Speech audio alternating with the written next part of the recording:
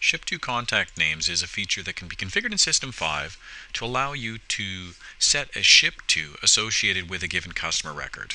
Now this can be very useful if you're shipping to specific contacts or you want to track particular employees dealing with uniforms or particularly inventory items that you're delivering to a specific employee at a business. So to turn this option on, I can head into the Setup Wizard. I'm just going to do a search in the Setup Wizard for ship to contact. If I scroll down, we've got an option to use contact names on an invoice. It does typically default to off. There is also an option to set the ship to contact subtab as the default, and this may be the behavior that you're looking for in that functionality on the invoice.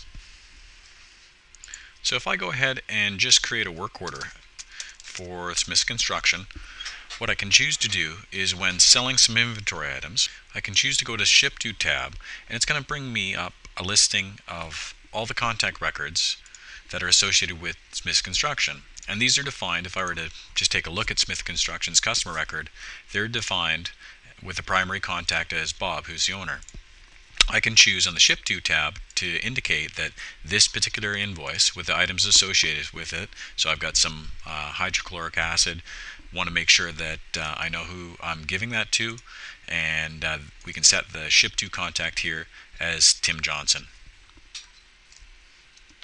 When I print my invoice now, we've got a few things that are going to happen. Of course, the Ship To is going to indicate that this is Tim receiving these items.